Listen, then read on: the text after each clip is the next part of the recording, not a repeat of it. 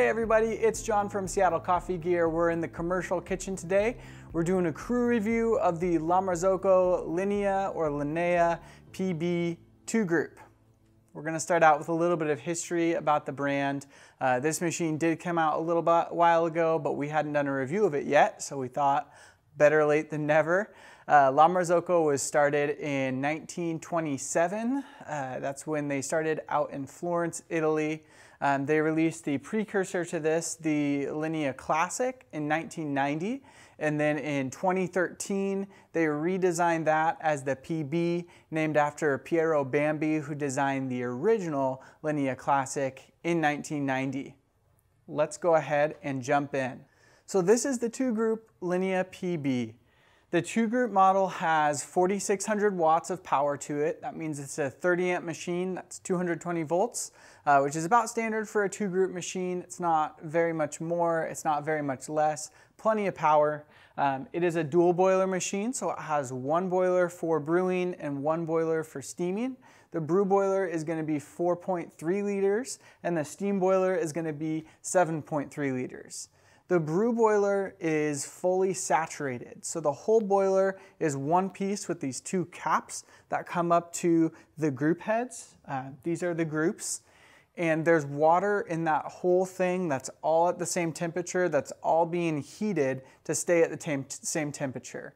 That also means there's a little line of water running through the center of all that water to come up to this group to brew. So it's always at a very consistent, very steady temperature, which means it's really easy to make very consistent coffee and have a great experience for your customers so they know they can get repeatable coffee that's always going to be tasty.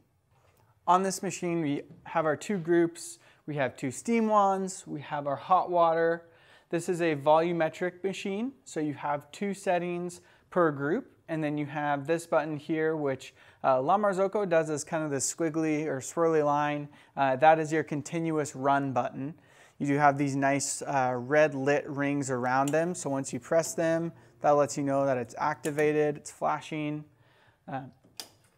This one does not flash, but they all press very nicely. They feel very sturdy.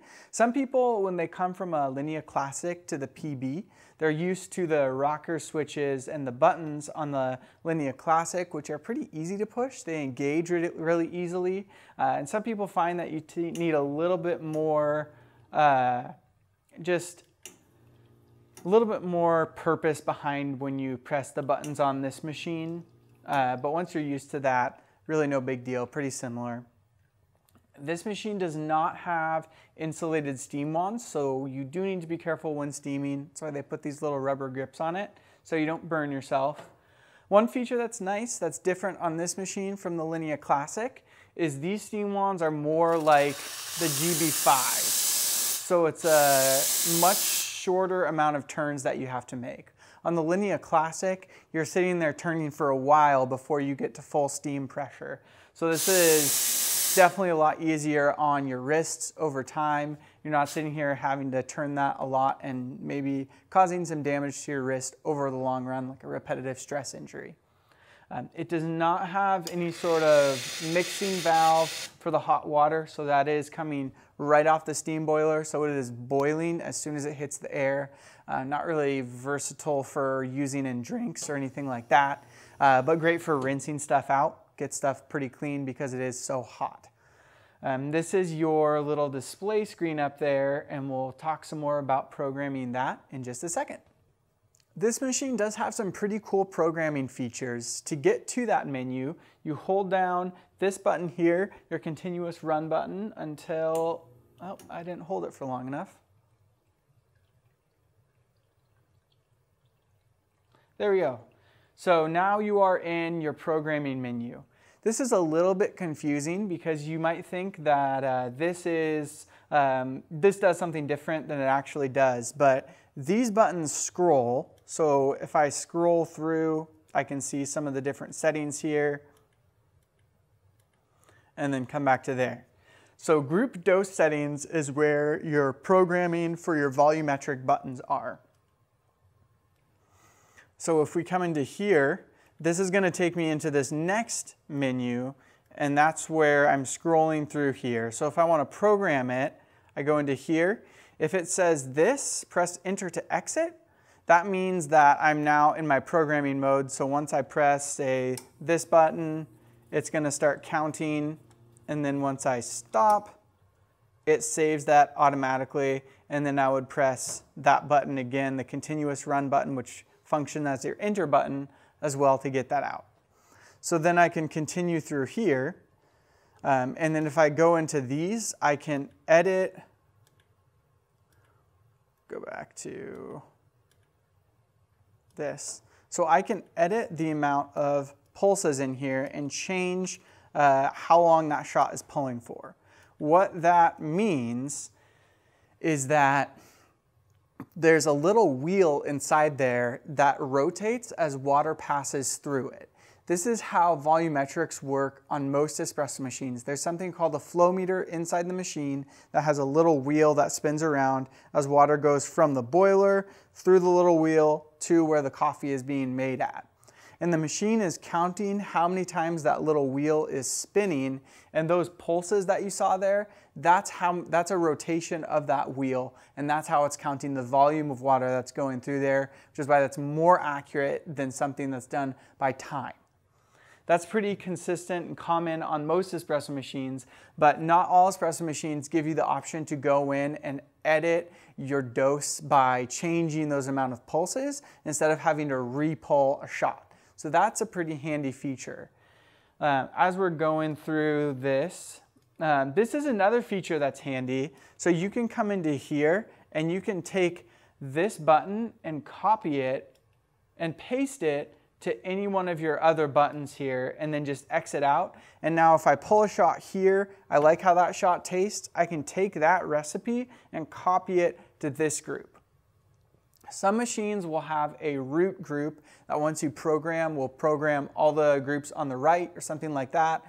This one you actually have to copy to the other one, but because you're using the same flow meters inside the machine, or one flow meter here, one flow meter here, and they're measuring water in the same way, it is very accurate from group to group. If you're using the same amount of coffee, the same grind setting, all that sort of stuff. There's all those variables, but counting how much water is going through the machine's going to do that very reliably each time. It's all your other variables that are probably going to throw off your shots more than those variables inside the espresso machine.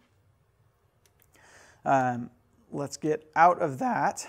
So then as we come through here, this machine also can be ordered with scales built into it. That's called the auto brew ratio. That connects the scales to the brain inside the machine, and you can have a little bit more programmability with scales and the machine. You can program based on weight. We did not have that model available, so we're using that one, but we can still talk about it. This is going to be where you can program how long this button runs for. So if I want this to run for that long, it's going to save that, 3 seconds. And then it also has a long T-dose, which, enter. I'm going to let that run for a little bit longer so I can show you that in a moment. Stop that. So 5 seconds for that one. And then we'll exit out of there. This is where you can change the temperature of your boiler. This is the current temperature, and this is my program temperature, my desired temperature. Exit out of there. You can turn on pre-wet. So pre-wet is, you may have noticed it earlier in the video, but it'll pulse a little bit of water and then stop. So it kind of expands the puck, helps with a little bit of pre-infusion, helps eliminate a little bit of channeling or minimize channeling, and then it'll continue brewing. So we have 1 second of brew, 2 seconds of waiting, and then it does the rest of the brewing. And you can set those individually for each group. Keep going through there, cup warmer, and exit.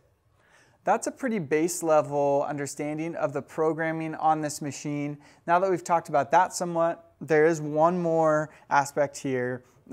You can control some other programming functions by using these buttons here. If I'm to press these two, it will turn the machine off. And I'll turn it back on. These two buttons will go into an automatic back flushing. Unlike some of the GB5s and older La Marzoccos, you can do both groups at the same time, which is nice. And you can also exit out of that at any time. If you hold down these buttons, it'll take it into an eco mode, so it'll keep the machine hot. But if you're closed at night, it will make it operate with just a little bit less power, so it won't keep it at full operating power. And to exit out of that, simple as that. That is most of the programming on this machine, so now that we've talked about that, why don't we jump in and make some drinks. All right, let's make some coffee on this machine so you guys can see it in action. I'm gonna make probably one of my favorite drinks, my go-to, which is just a single espresso and a single cappuccino. Sometimes people call it a 1-in-1. Today, we're gonna be using Under Pressure from Slate Coffee Roasters. They're from Seattle. It's a pretty good medium roast. It's definitely on the lighter side of medium, but pretty tasty. Going for about 18.5 grams in. Let me see. Get a little bit more. The grinder we're using right now is the Zenith 65E from Eureka. And Kelly made these handy dandy little holders here so we can see what coffee we're drinking. I'm gonna put this back up here as I break it. Don't tell Kelly.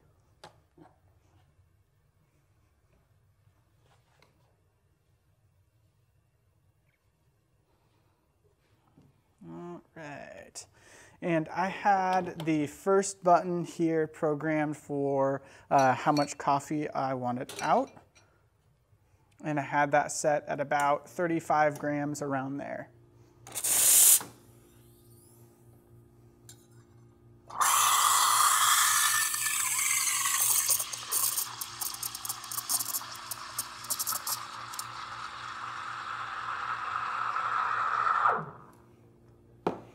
One thing about these machines that don't have insulated steam wands is you have to be really careful to purge the steam wand right away. Otherwise you will get some milk caked on the steam wand, and that's when your milk gets kind of nasty. All right.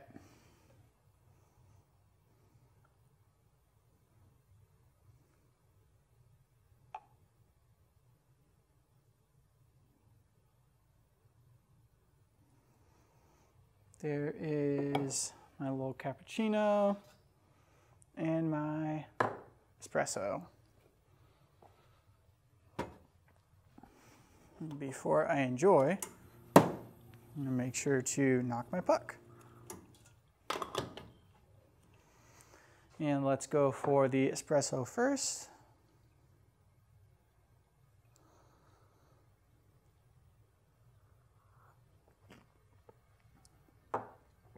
Tasty. Yeah, that's right where I want it to be at.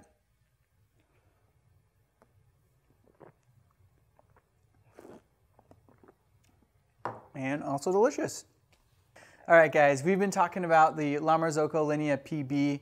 One thing I did forget to mention earlier was that this machine does have stainless steel boilers, so it's important to test your water, make sure you have the right water treatment for your machine before you get it up and running and installed. La Marzocco does include a water test kit with their machine, so make sure to use that and ensure that you're putting the right water for the machine and your coffee through the machine. It's going to extend the life of your machine and also make your coffee taste as good as it possibly can. This machine is a classic. It's been on the market for a little while now. You'll see it in a lot of coffee shops. It lasts for a long time if you take care of it and use the right water filters on it. It'll make great coffee over and over again. It is missing some of the features that they've put on newer machines, like insulation on these steam wands to keep those cool and the mixing valve for your hot water here. Other than those two things, I love this machine. The Linea Classic was what I learned how to make coffee on back when I was just a baby barista. Thank you guys so much for watching. I hope you learned something about this machine. If there's anything that you think we didn't cover, please leave us a comment down below and we'll do our best to get back to you there. If you have ever thought about opening up a coffee shop, feel free to give us a call. If you just need equipment or want to chat, we'd love to talk with you about that as well. Thank you guys so much for watching. Have a great day.